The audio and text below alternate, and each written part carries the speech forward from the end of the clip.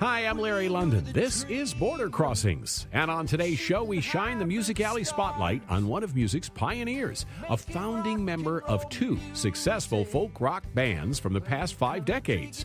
Richie Furay helped form the band Buffalo Springfield back in the 1960s, and then he went on to create Poco, who are credited for paving the way for the Eagles. Richie stops by the Border Crossing studio to talk about the reunion of both bands and his latest CD, which has recently topped the Americana charts. Richie Furay joins us on today's Border Crossings.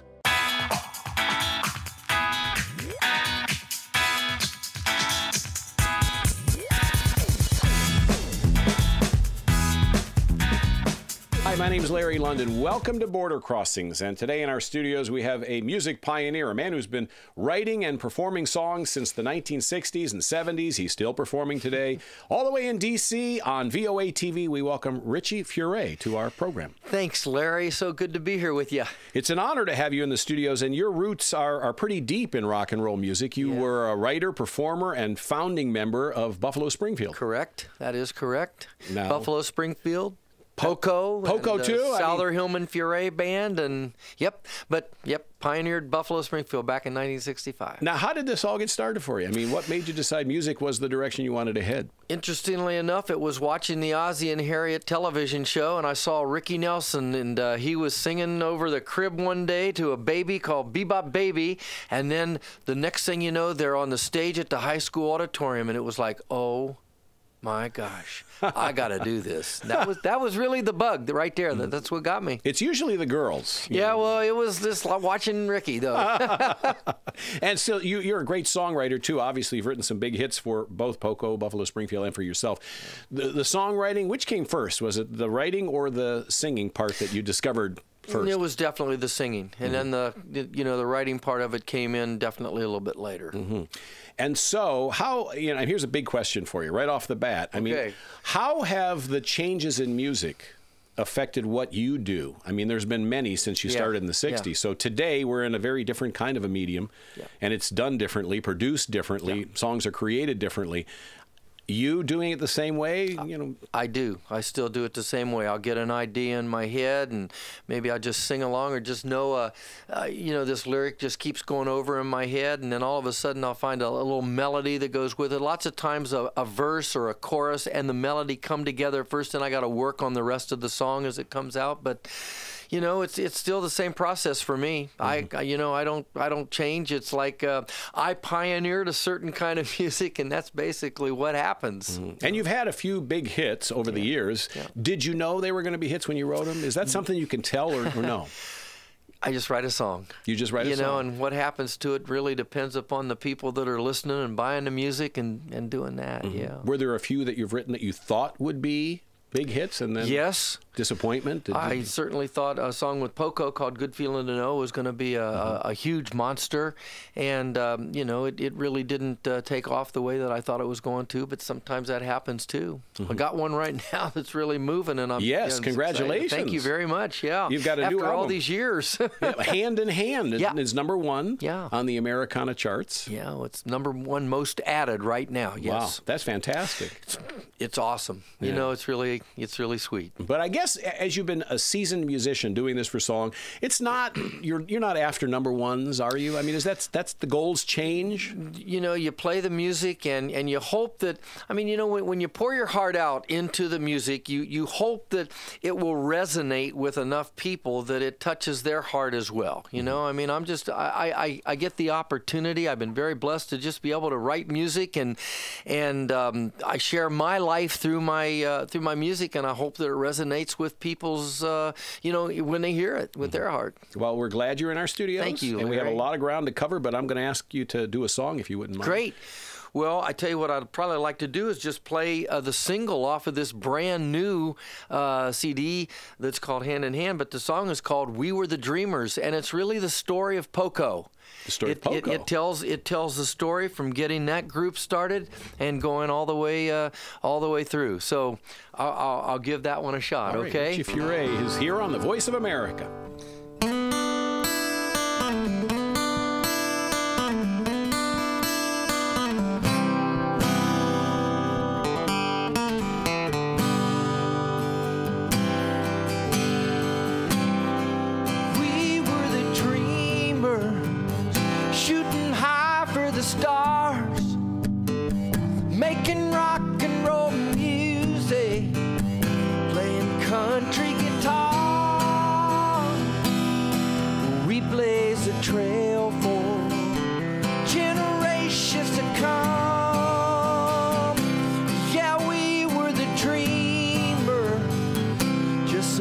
was having fun.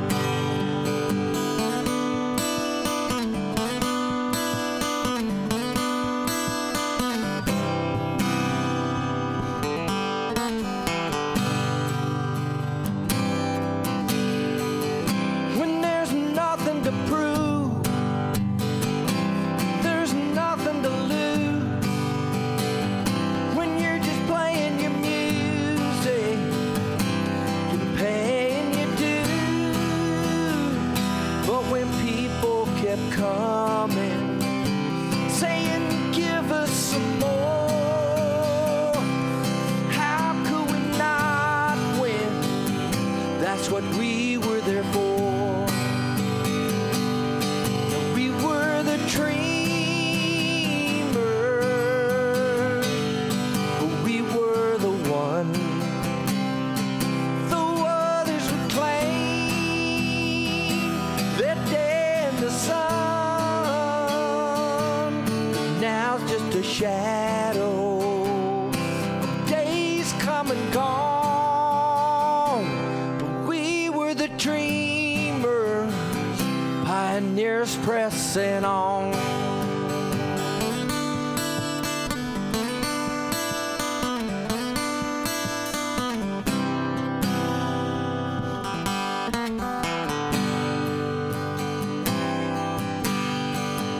It's been 40-some years, 1969, on that troubadour stage. It just seemed like our time. Laurel Canyon and Sunset, that's where we'd call home. We made certain our music had a sound all its own.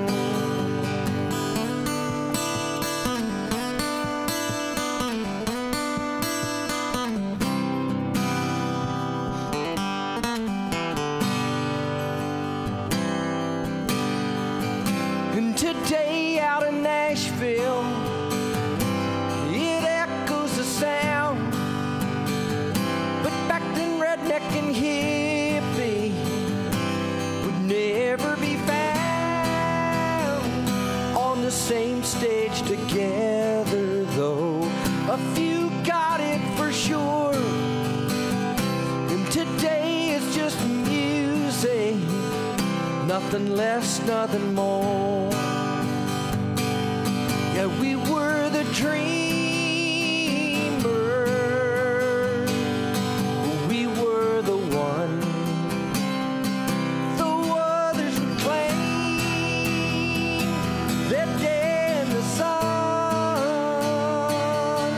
now it's just a shadow of days come and gone. But we were the dreamers, pioneers pressing on.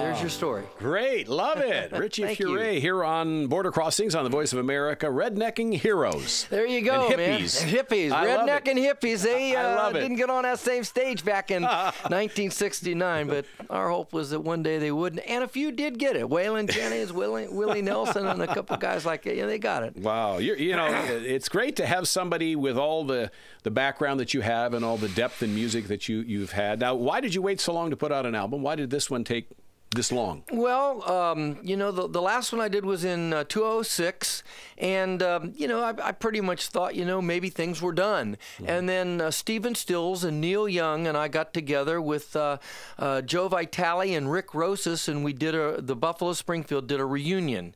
And during that time, all these creative you know, the creative juices just started flowing again. When we were doing rehearsals, you know, I'd come up with a little lick or something, and Neil would look over and say, "New song, huh?" And yeah, new song. And bingo, you know, when we got finished with our little tour, I had these bits and pieces of lyrics and then musical ideas, and all of a sudden, it just there were songs there, and I felt I had something special with the songs that I'd written. I don't know what it was, but it just felt. I mean, every album, you know, it's like your kids. You know, you think this is the greatest, and then you get another one, Right. you know. Well, here they come, you know. And so I really felt, though, there was something special about this CD, Hand in Hand. And when you reunite with the older band, can you imagine that 40 years? You use that word old, man. With the seasoned guys, with the veterans, does it, I mean, it's hard to believe 40 years has gone by in a blink. Goodness sakes.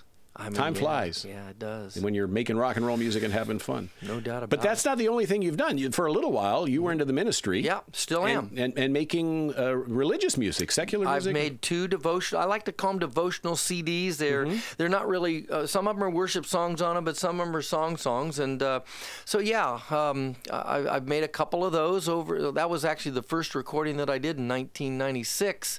You know, when I went back into the studio, because there's been a couple of times when I thought, well, I'm done making music, and then bingo, something happens, and then, you know, like with the Springfield, you know, something happened, you know, so it was good. But still pastor a church back in Colorado. Wow, a man of many hats. Yeah, many. You're doing different things, Yeah. a lot of different things. But being on the road still enjoyable, or is it, you know? It is, and I'll tell you why it's enjoyable. I have a great band that plays with me and has learned 40 years of my music, and I'm just really thrilled with them.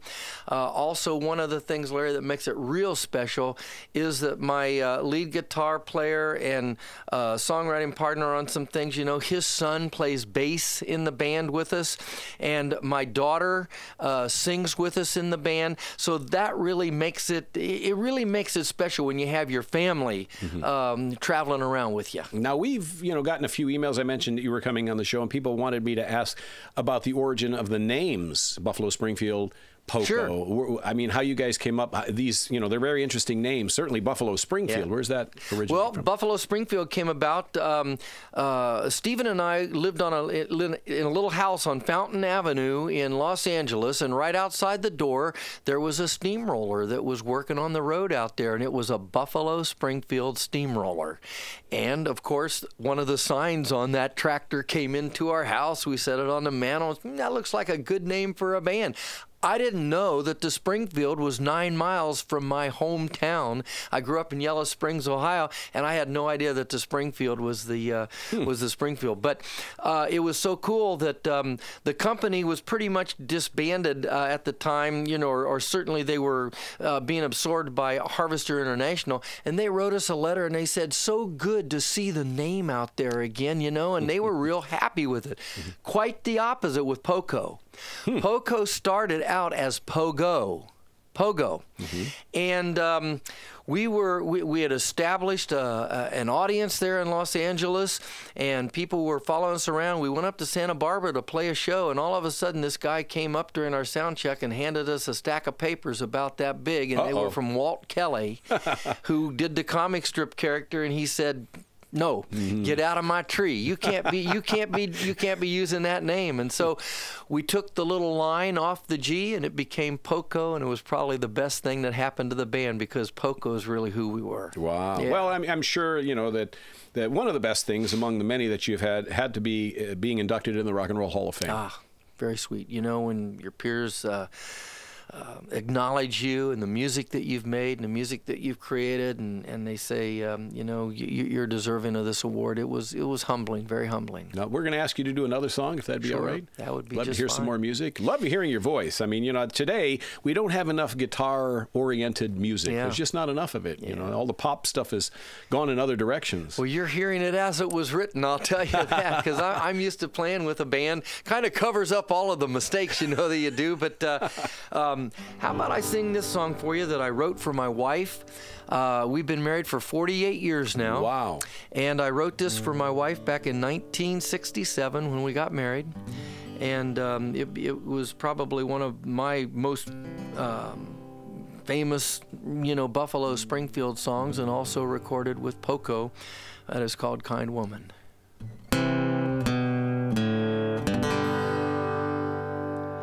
I got a good reason for loving you. It's an old-fashioned sign.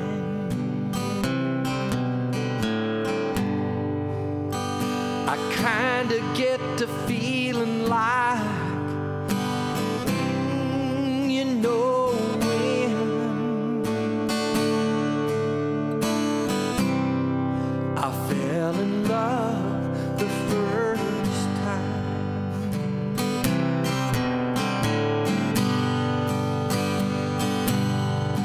Kind woman, won't you love me tonight?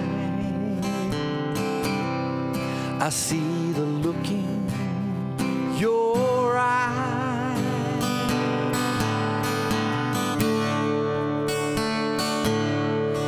Kind woman, don't leave me lonely tonight. Please say it's all right.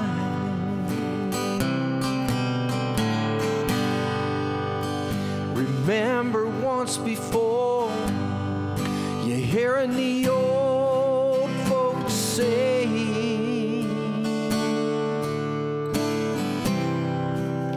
love's an ageless old rhyme. But nowadays, you know, the saying depends so much on kind of woman that you find.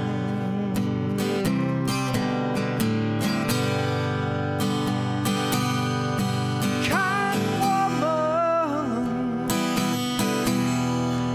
won't you love me tonight? I see the look in your eyes.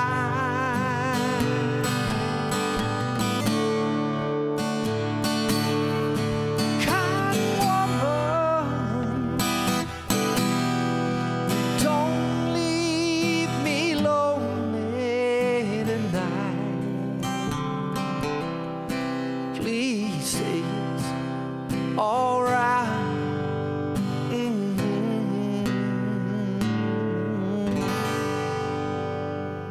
Woo. There you go. Yeah. All right. Beautiful sound. Thank you. Richie Furay is here on Border Crossings. Did you play that for Nancy when you first wrote it? Did you ask her, what do you think of this song I wrote for you? I surprised her with it.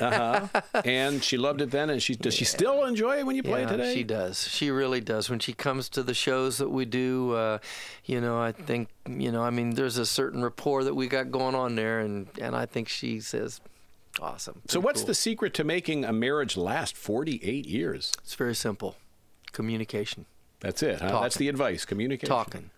The minute you stop talking, it's like any other relationship. If you're in business, if you're in a rock and roll band, if you're a nation, when you stop talking, Right. you know, things go haywire. That's right. And so here we are, you know, 48 years later, and you know, you learn to roll with the punches. You learn to forgive, you know, but it's communication. It's talking and never forgetting to let them know I love you. Well, that's amazing, and you know what a profound meaning to learning how to keep a relationship going. And in this business, in rock and roll, it's not easy to do. I don't know of too many people that are starting into their 49th year of marriage, you know, I mean, that have come along. But you know what? Nancy and I have been blessed in that regard, you know, there's no doubt about it, because we had our struggles. Right. At 3 and at 7 years, you know, into the marriage, we definitely hit some bumps in the road that we had to learn how to work through if it was gonna go.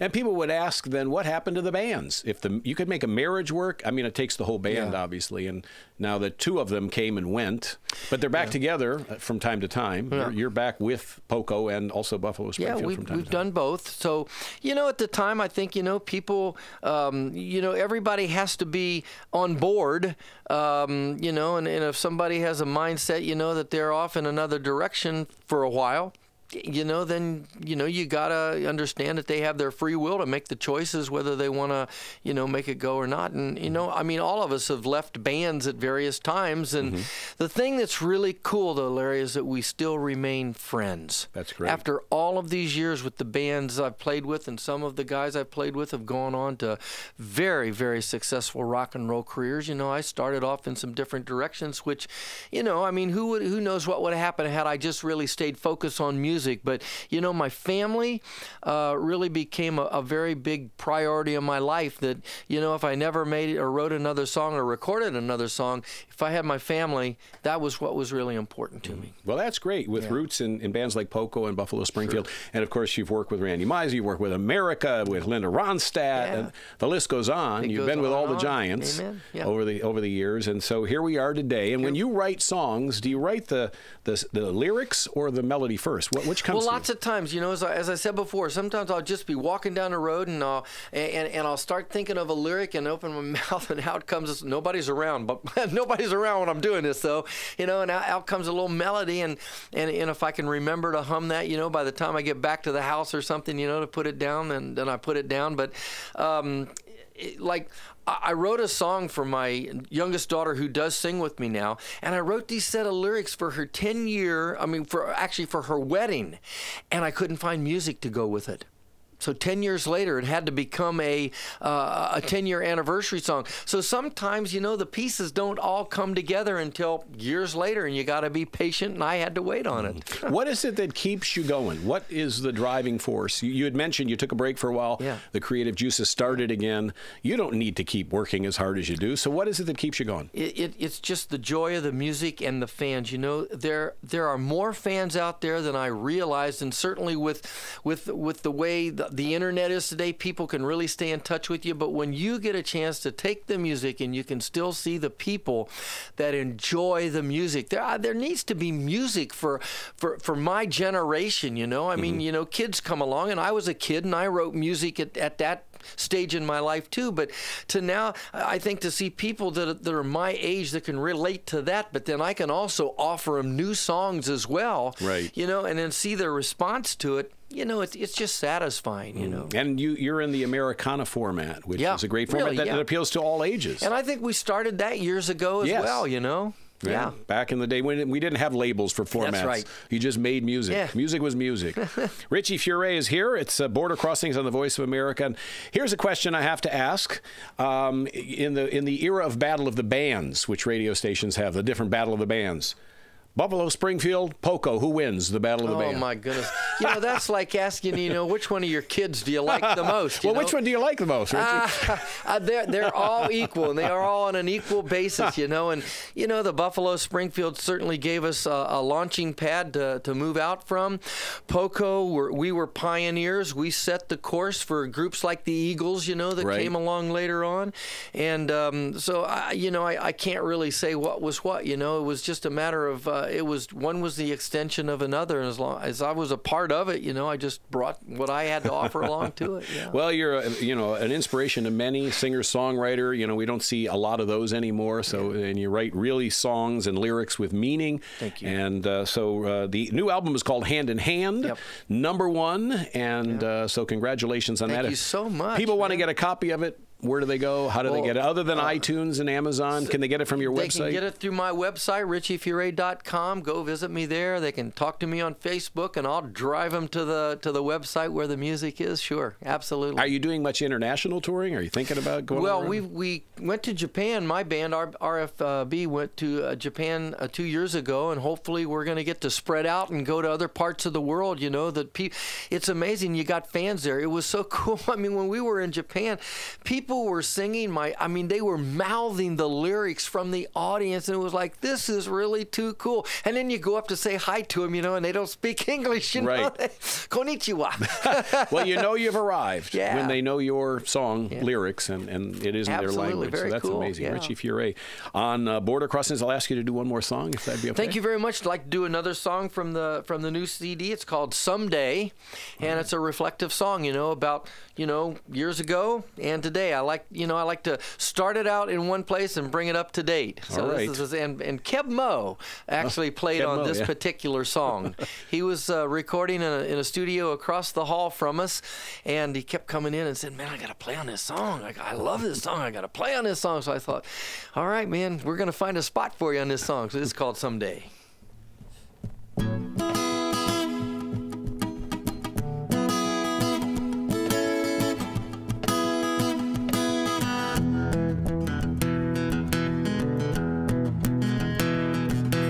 Someday down the road when we look back on where we've been. Someday when we're older, I don't know exactly when.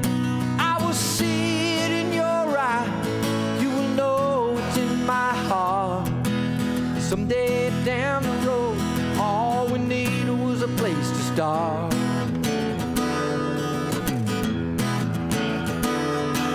Someday down the road when we look back on where we've been. Someday when we're older, I don't know exactly when. I will see it in your eye, you will know it's in my heart. Someday down the road, all we needed was a place to start.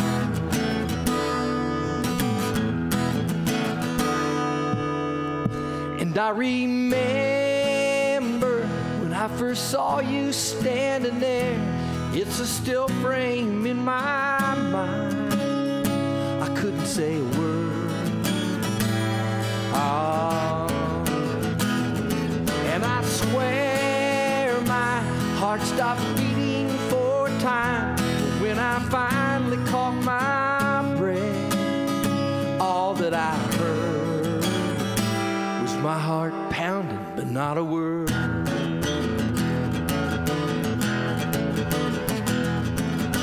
Someday down the road when we look back on where we've been. Someday when we're older, I don't know exactly when. I will see it in your eye, you will know it's in my heart. Someday down the road, all we needed was a place to start.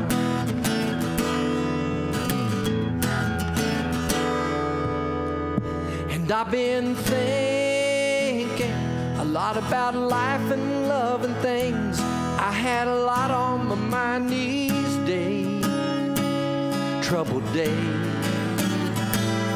Yeah. And baby, it sure is good to have you here, just to know that you are near. I couldn't make it alone, not a single day, not on my own.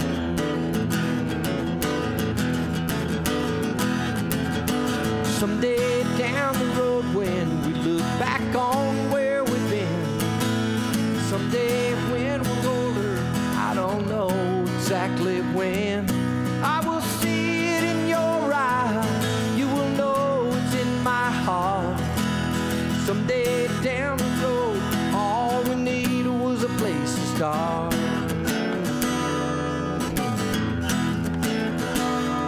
Today, yesterday seems like a long time ago, and there's a tear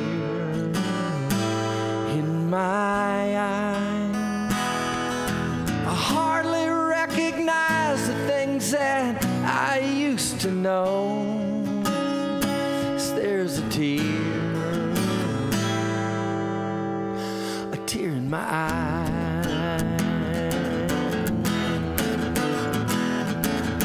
Someday down the road when we look back on where we've been. Someday when we're older, I don't know exactly when. I will see it in your eye, you will know it's in my heart. Someday down the road, all we need was a place to start.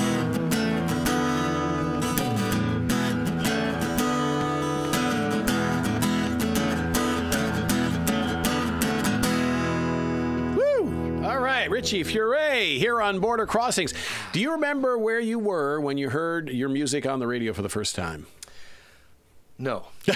I wasn't in an elevator. I wasn't in a supermarket. I'm not sure where I was, but probably in the car, you know, driving someplace. Yeah, well, as a man with all of the hits and the credentials that you bring to the table, you know, definitely you've influenced a lot of musicians. Now, with what you've learned over 4 decades of music, what would you tell people? What advice would you offer? Well, I'd say just stay true to your heart.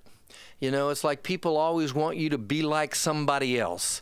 And I was very fortunate in my career to have been an innovator and a creator in all the bands that I was in, that I hadn't, you know, it wasn't like, I want you to sound like this guy or be like that group or do that. We were innovators, and I think people have to stay true to their heart with the music that they're creating. And that's, you know... Well, and don't let it go up here.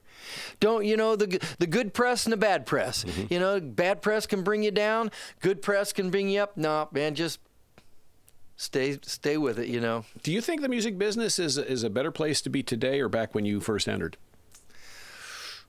Golly, I don't know. I mean, it seems like it's always, you know, there's always some genesis to it. You know, it's always a beginning again, right. you know. And so I really don't know what to say. Singles you know, are coming back. It's different. Well, yeah. In the form of iTunes and things like that. But everybody's getting one song now these days. Well, it's a pleasure to talk to you, and Thanks, Larry. Nice to meet you. And if people want to get the album, where do they go again? They can go to richiefuray.com, RICHIEFURAY.com. They can go to my website, Amazon.com, iTunes. It's all over, man. Thanks to E1. Well, they pick up a copy of Hand in Hand. Thank you, Richie Furay, for joining us. Larry. This is Border Crossings. I'm Larry London, and you are watching VOA TV.